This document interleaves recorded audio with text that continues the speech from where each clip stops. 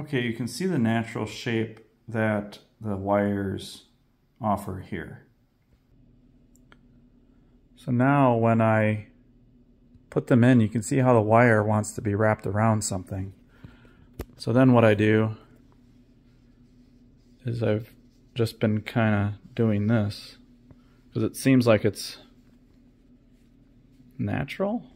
I don't know, it doesn't quite. Well,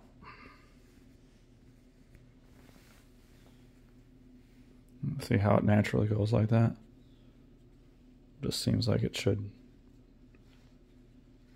go like this, because look at how this angles out, and it looks like it just should naturally do that instead of come directly down. It can't come directly down because this angles out.